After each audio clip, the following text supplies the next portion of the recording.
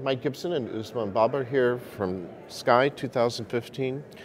Usman, you just presented the results of the Prometheus study. Tell us a little bit about what the question was you were trying to answer and the design of the trial. Well, thanks, Dr. Gibson. The Prometheus study is basically a study looking at real-world patients, those patients who are not usually enrolled in clinical trials, and trying to understand in a real-world context how is Prasugrel being used, what are the determinants of Prasugrel use, and also what's the safety and efficacy profile of Prasugrel as compared to Prasugrel as compared to Clopidogrel. Sure. And that was the basic fundamental question we were trying to ask with this study.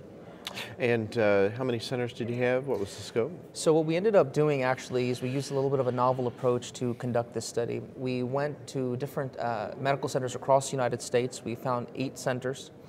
Each of these centers maintains their own database on patients who come in with acute coronary syndromes, get treated with Clopidogrel or Prasugrel. And these centers provided us data on their patients between 2010 and 2013. And in total, in this manner, we were able to generate a data set of 19,914 patients, wow, all of whom were treated with either Clopidogrel or Prasugrel, underwent PCI with stent implantation. All those data were then sent to us at Mount Sinai, where we aggregated, harmonized, and generated one unified patient-level pooled data set. And the primary endpoint of this analysis was the rate of MACE, which was defined as death, MI, unplanned revasc, or stroke at 90 days from the time of PCI. And how about the quality? How confident are you of your ability to ascertain events from this kind of electronic medical record or database? Yes, it's a great question. The method that we use to obtain these data certainly has certain advantages and disadvantages. The advantage is that it was very efficient. We were able to leverage the existing resources that existed at all the academic medical centers, and allowed us to construct a data set within a very short time frame. Less than 12 months, we were able to put these data together. By the same token, we had to rely on the quality of the data that existed at the sites. Therefore, for example, if sites did not routinely do Social Security Death Index searches, for example, we weren't able to go back and get that information.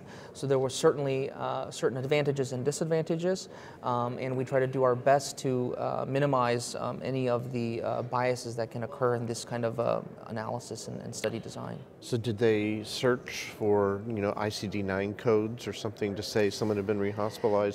But what if they got rehospitalized outside the country or outside their system? How did you know they had an event? So in general, most of these centers collect data on their patients after PCI through a multitude of mechanisms. These might be through routine patient phone calls. These might be through return visits primarily at their own site.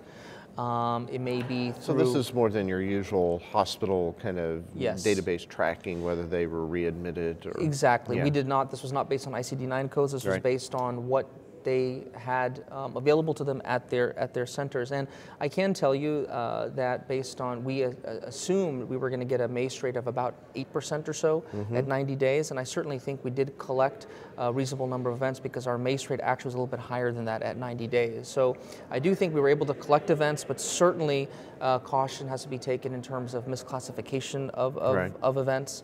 And again, ascertainment bias in any kind of retrospective study. The lesson is that the event rates in the real world are always higher than in randomized trials, right? Exactly correct. And how about any kind of comparisons between Clopidogrel and Prasugrel? Absolutely. So what we found is that at 90 days, the unadjusted benefit favored Prasugrel by about 42% relative reduction in MACE. In other words, the Prasugrel-treated patients had a substantial benefit compared to their Clopidogrel-treated counterparts. Now, it's also important to point out that what we found is that the profile... But these were probably younger patients, heavier patients. That's exactly what I was right. In terms of what we found, we noted, number one, that the overall use of Prasugrel was actually not that common. So only 1 out of 5 patients in this 19,900 patient data set actually received Prasugrel at the time of PCI, so only 20%. But they had excluded people with prior stroke or TIA, and they had excluded the little old ladies who were under 75 kilograms. And you're exactly right, and the patient profiles were remarkably different. The patients who ended up receiving Prasugrel in this data set were much healthier. They were younger, less diabetes, less renal disease, less anemia compared to their counterparts. Less diabetes, that's odd because really that's a sweet spot for Prasugrel. It is, and I think one of the insights from the Prometheus study is that it allows us to help better understand what influences therapeutic decision making at the time of PCI. And you're absolutely right, a traditional classical marker of risk such as diabetes mellitus was actually less common in the Prasugrel treated patients, suggesting perhaps that what's driving us to make decisions may be more driven by concerns about therapeutic toxicity in terms of bleeding rather than therapeutic benefit. But we can say that the way Prasugrel is being used in the real world is effective. Doctors are selecting patients in an appropriate way and having good outcomes.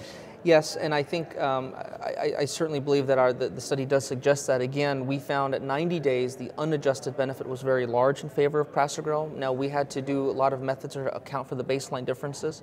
The primary method we used for adjustment was propensity stratification, and we did multiple other methods, including inverse probability weighting and other approaches.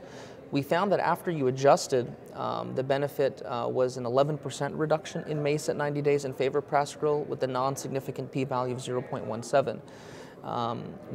And that was similar for myocardial infarction as well. There was a large unadjusted benefit with Prasugrel. When we adjusted, it was attenuated to about a 15% reduction. That was non-significant. Interestingly, for bleeding, we found, again, the healthier Prasugrel patients bled less, unadjusted. When you adjusted, however, the hazard ratio was essentially 1.0, right on the line of unity. So in aggregate, the findings suggest that the way we're using Prasugrel in this real-world context is in such a manner that the benefit on the ischemic site is modest, it's attenuated, not at the level we see in Triton-TIMI 38. Nevertheless, we are also not exposing patients perhaps at the same level of harm. When we looked within Triton, we did find that if you get rid of the people over 75, get rid of the little old ladies, if you get rid of the prior stroke TIA, that population of people, about the 80% that remained, didn't have really that much excess bleeding. It sounds like this real-world look mimics that kind of analysis. Yes, and I think in many respects our findings are concordant with the prospective Translate ACS registry, wherein they also demonstrated large unadjusted benefits, and then when you adjusted away the differences, the benefits were minimized and attenuated. And I think we're seeing in many regards a similar finding with the Prometheus study. Excellent. Well, congratulations. 90,000 patients. 19,000. 19,000? Yes, 19,000. Still a lot of patients. It's a lot of patients, a lot of work, and it was and it was a pleasure to be here and have an opportunity to present it. Yeah, well, you did a great job. Thanks, Thank you so Usman. much. Thank you. And thanks to all of you for joining us here live from SCAI 2015.